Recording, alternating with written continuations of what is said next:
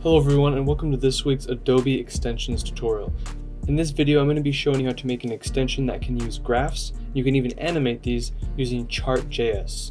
Now this basically allows you to create all sorts of graphs, and we're going to be going over the basics of how to set this up in an extension that works in any program, as well as a couple of tips and tricks on how you can start making more complicated graphs that animate or do different things. Before we get started, I do want to remind you down below, hit the subscribe and the bell icon to be notified of new videos coming out twice weekly on the channel.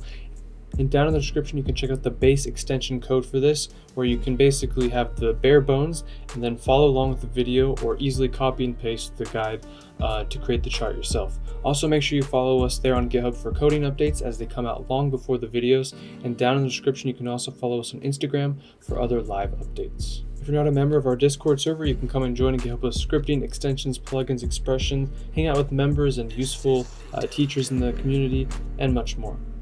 And if you want to help support the YouTube channel, the link will be in the description. You can become a channel member, supporter, premium supporter, or VIP, where you can get cool perks like these badges, tutorials and code in advance, live streams where you can ask questions or just hang out, and much more. And shout out to a couple of our active members on the Discord at this moment. We have Ferris Tavelli, it's Namias, J Pearl, and maybe someday I'll learn how to pronounce it, Joppy, Hoppy, however you'd like to pronounce it. And as you can see, I have just a little bit of a more complicated graph, which I have connected to a crypto API, which is something that you can take on the advanced side of things to load in all the data from the API and be able to display points over time and basically have like a real-time preview of a stock or a crypto asset.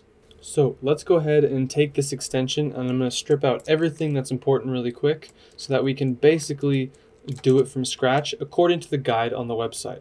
This isn't too big of a deal because we can quickly copy and paste or recreate it. So I'll save that, and there's nothing in my main.js. This is all going to be inside of my HTML. So I'll move this over to the left side, and on the right side I'm going to put the chartjs website, chartjs.org, and let's go ahead and say get started. And I think we can go down to the getting started tab, and as you can see, this looks exactly like the data set that we just created. So let's go ahead and follow this and create our first chart or graph extension. Then we'll do a couple of bonus things as well. So first we need to put a canvas with the ID called my chart. The ID is important because this is what it's going to use to search for that particular element. So we need to put this somewhere in our actual HTML code. In my case, if I go ahead and load the extension now, I'm not really going to have anything. You can see it's just blank, but if I look in my HTML, I'll just put it within my body. If you had some other div or you wanted to have it in a specific area, you could put it within that as well. You basically just need the canvas with the ID my chart. Then we don't actually need to include a chartjs file. We can get it from online, which is really useful. So above where we're going to basically define it, I'll actually put this up where I have my CS interface, my main.js, and some jQuery. And I'm just going to paste this code here. We're just going to include the chartjs from this website, and this will allow us to have all the functionality that we're about to now implement. So we have two things here. We have config and setup. The first thing we need to do is copy and paste our config. As you can see, we're using a const type, which I don't use a whole lot, but now that I'm getting a little more familiar with the newer ECMAScripts, I'm using the const and let more as it permits. And what this does is it defines the configuration of our graph. We want a line graph, but you could also do something like a bar graph and the other types. Data we're going to define in just a second, and our options is currently empty. Inside of the setup tab, we have our const for our labels and a const for our data. The data is what's going to be going into this, and that's basically going to be all the information from the label or the title of our graph.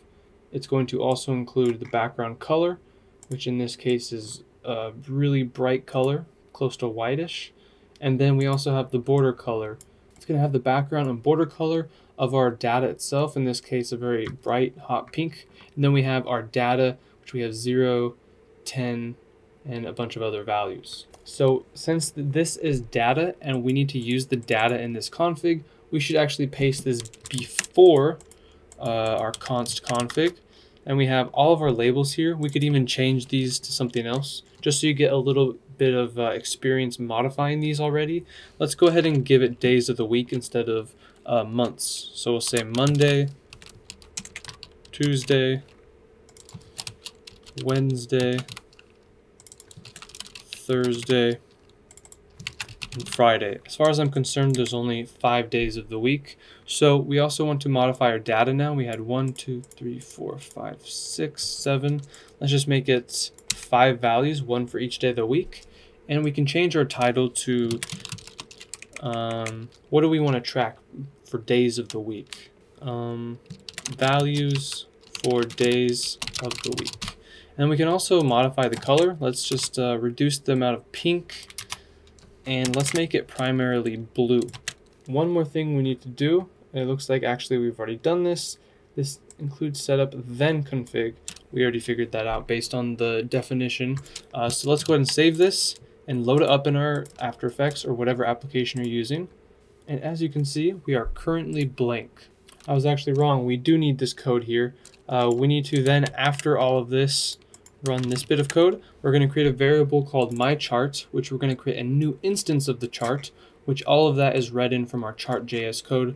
We're going to create a new instance of our chart, which is going to apply to our chart canvas, which we defined in our HTML, and it's going to use our config, which has type line graph and all of this data as well.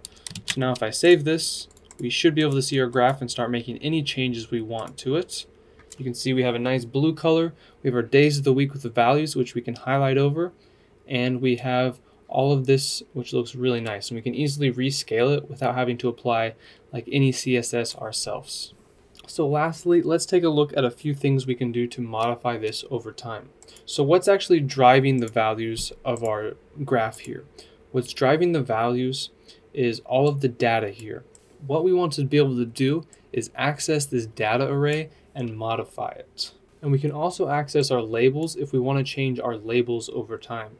So I'm going to, instead of making it a const, I'm going to make it let, because I'm going to be modifying it. I don't want it to just be static and not changeable. And what I'm going to do is actually use a set interval.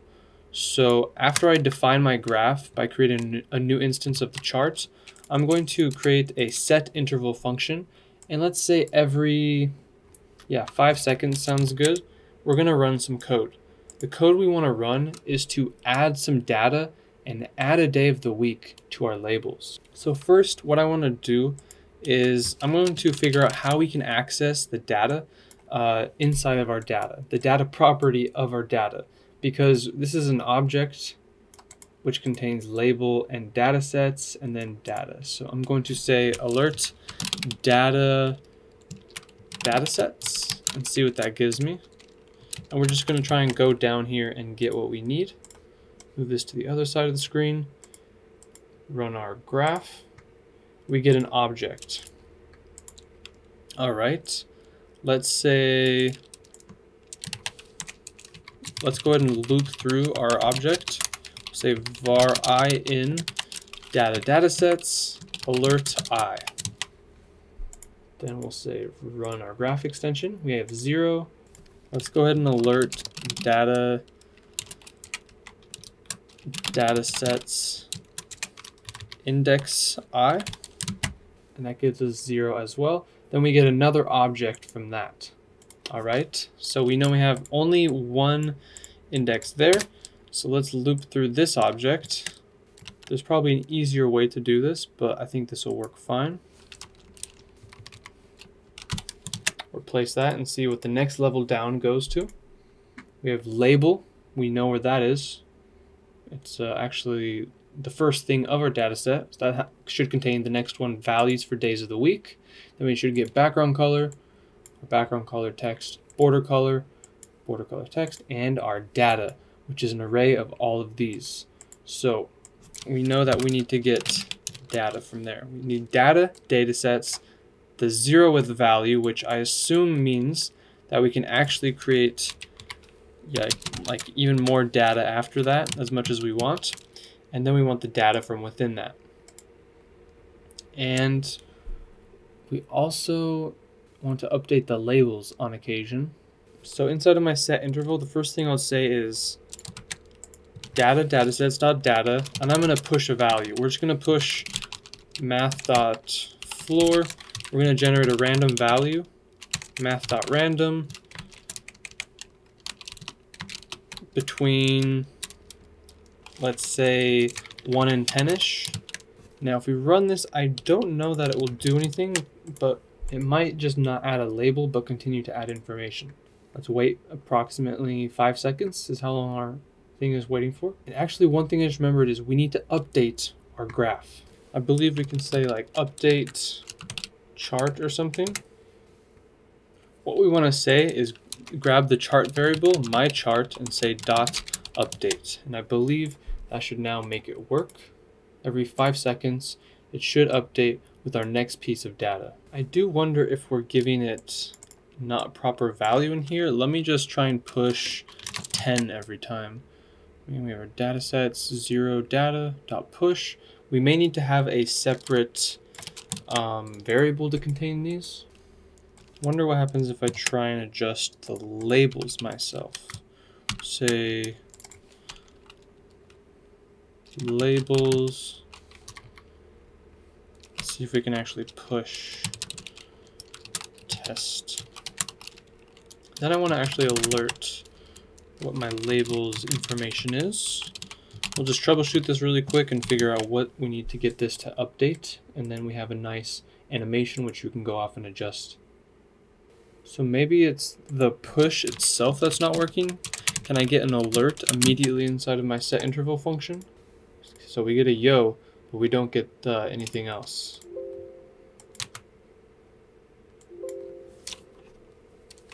One problem with set intervals, you gotta be quick. Oh man. Okay, there we go. So let's do this a different way. We're gonna create a variable called these labels, and we'll create ones called these data. These are we're gonna read the data in and then rewrite the value.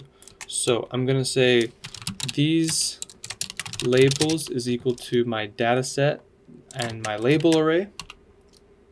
Then we're going to push it to these labels, and then we'll set our labels inside of our data sets equal to these labels. Then after that, we'll set these labels to be an empty array, so the next time in, it's we don't have to worry about that. Let's see if that will work for us. Maybe using a variable and then setting the data itself to the variable is what we need to do. I don't know if it's that we need to do this both to the data set and to the other, so I'm going to do the same thing. These data is equal to data here. We'll make it empty. These data needs to be empty, I mean. We'll set this equal to these data. Maybe this will work. Maybe we need to add both at the same time, a label and a value. Alright, still nothing. We gotta troubleshoot this. We're gonna set the set interval to 10 seconds, so we have plenty of time. And if you've ever been curious how to debug something you have no idea what's wrong with, which I, in this case, don't really have a clue, set an alert at each of these points. See how far we get. First we have A, B, C, D, and we want to see what the last letter we get to is, and that will tell us what line has the problem. So we gotta wait 10 seconds for the first alert to pop up. Okay, so we get A, B, and just B. So that means these labels.push is what's not working. Let me alert what these labels is, because a push should work. And I'm also going to alert these labels.length just to get a little bit more information. And since I know it's going to quit pretty early, I'll set it to 5 seconds, so that way we don't have to wait as long while it's waiting for this set interval. So we get A, undefined, that's why. These labels is undefined. But it should be equal to data, datasets, I, labels. Why is that not giving us a proper value? Let's go ahead and save and see why that is not. Is it undefined data? Undefined. Undefined. Oh, you know what it is? It's not within datasets. That's totally the problem. So now I think I'm going to be a little bit cocky and delete those alerts. And instead of data sets, it's just data labels. Data labels. And let's see, fingers crossed that that works. We should just have to get rid of data sets and refer to data labels. There we go. Now we should be adding 10 to each of these. Perfect. So now, what I'm going to do really quick, set this back to like 2 seconds. Instead of just pushing test every time, I want to say get day of week. I'm going to create a function called get day of week. We're just going to say to get a random value from here. I'll create, yeah, we can just reuse this. Days. We're going to return math. Actually, we want to refer to the days, and we want to get the index math.floor, math.random between our days.length. That should give us a random day of the week each time now. Let's go ahead and run our graph. We should just get a random day instead of test. Friday, Monday, Friday, Monday, Wednesday. There we go. I was concerned for a second. It's not a very good random. It seems it might be based on the time. I bet if we added like some randomness to this, it would be a lot different. Because I think if I'm not wrong, a lot of the random functions in programming is based on your computer's time code or what the current time is. So there we go, a bit more randomness. Now we want to also apply a random value for the data. So we'll say floor math.random, and we can say times 100. Let's see if that gives us something crazy. Currently we have between 1 and 20, but you can see it will automatically expand the bounds how it needs to. So you can see, oh, stocks are doing pretty good right now. Oh, now they're going down. So this is just a kind of way you can mess around with basic graphs, and then you can start going in and adjusting all the other values and just building what you want based on this. You can even change the graph type and check out all the documentation to create all sorts of different looks and all sorts of different looking animations, which visually are very awesome. This could be very useful for visualizing things in a practical Adobe extension, or just to have fun and visualize things in whatever way you see fit. But that's going to do it for this video, guys. I hope you enjoyed. If you did, hit the thumbs up button. Down below, hit subscribe and the bell icon to be notified of new videos coming out twice weekly in the channel. All the code for this will be in the description in the GitHub link. You can download the bare bones and follow along or copy it from the chartjs website. Also, be sure to check out the link to that website in the description, where you can see all their helpful guides and uses. Also in the description, follow us on Instagram for other live updates. If you're not a member of our Discord server, come and join and get help with scripting, extensions, plugins, expressions, and much more. And if you'd like to help support the YouTube channel and get cool perks, you can become a member, supporter, premium supporter, or VIP, link in the description. Thanks again for watching, everyone. We'll see you next time.